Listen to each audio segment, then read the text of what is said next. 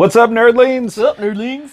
Do you nerd? Do you rock and roll for Mega Man?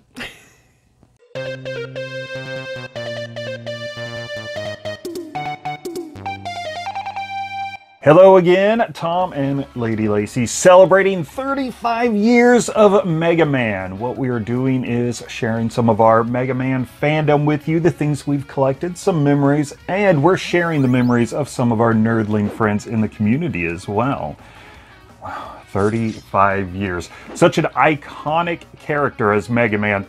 What do you think of the way he looks? I think he looks like one of your anime characters. You're not far off.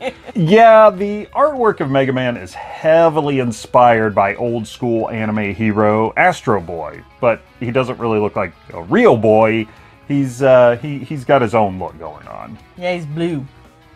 He's all the blues. He is all the blues. The sprite form with all the blue hues is because of the limited color palette on the NES. Now, blue had the most usable shades, so this color scheme was given to really make our hero pop off the screen. You know, it really works well for all those animations, because you want to see your little blue hero. This time, let's turn it over to our buddy Riff from Pixel Game Squad, and he might have a few other people comment. Jay, NES Addict, maybe Eric, Retro Gaming Pandemic. Mega Man, to me, is the platformer side-scroller that kind of defined, like, pushing people to their limits with side-scrolling platformers, but while keeping it fun. So what I mean by that is there's a lot of, side-scrolling platforming games where they're super easy or they're super brutal. I feel like the early Mega Man games, for me at least talking about the earlier Mega Man games, really gave me that push of being like, okay, this game's really fun and really enjoyable, and it's really hard and it's really brutal, but it's also on that level to where it gives me a little bit of room to find myself, to push myself, and not completely rage quit and turn it off, because I know on the NES, at least speaking for the NES, so many of those games that were brutally difficult were so hard that you just flipped them off. You flipped the switch and said, I'm done. But with Mega Man, at least in the NES ones, I found that fine line. Brutal, fun, but not too brutal. Kept you going. Now the ones in the Super Nintendo, those are just straight up freaking fun. The only thing about Mega Man 1 that I would disagree with this one particular section of what Aaron said is the yellow monster. I don't know what his name is. The mustard monster. I don't know.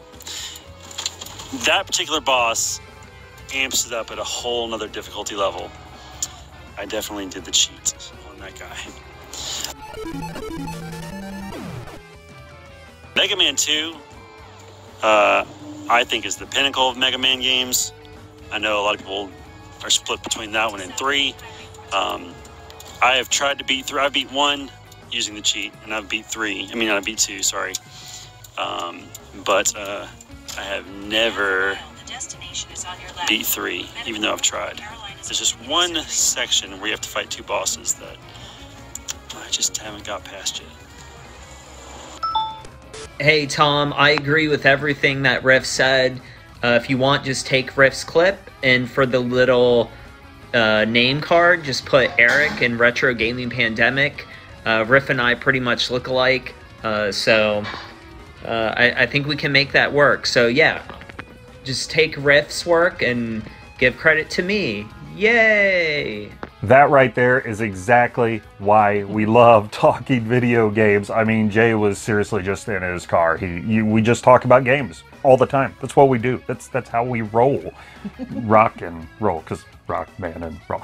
Okay, anyway, guys, there are going to be links to all those awesome channels in the description down below. Now, for you, please share with us your mega memories in the comment section below. Do all that YouTube stuff, like the video, subscribe, hit the notification bell, because there are more mega stories coming your way. Don't forget to like us on Facebook, Twitter, and Instagram. Go over to TeePublic and check us out on the Retro Refresh. Nerdlings, you know what it is. If we like it, we nerd it for Mega Man.